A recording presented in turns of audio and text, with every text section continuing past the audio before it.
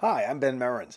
I specialize in teaching people how to listen and better communicate with each other in this fast-paced 21st century world we live in.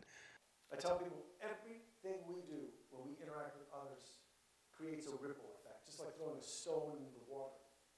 And what's interesting about that is when you go to Lake Michigan and you throw a stone in the water, you see the ripples, but only for a short time. And then most of us think, oh, the ripples are gone. What's gone is our ability to see the impact we had on the water. The ripples continue. I've learned my craft hosting talk radio shows at Wisconsin Public Radio for more than 20 years. While my title was talk show host, my job was talk show listener.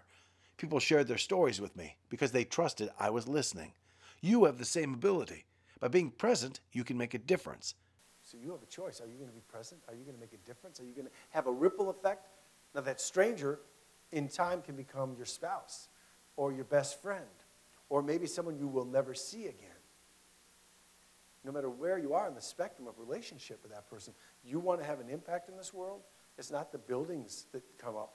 It's not the money you amass, or the house you live in, or the car you build. It's the relationships you form, and some of them are just like that.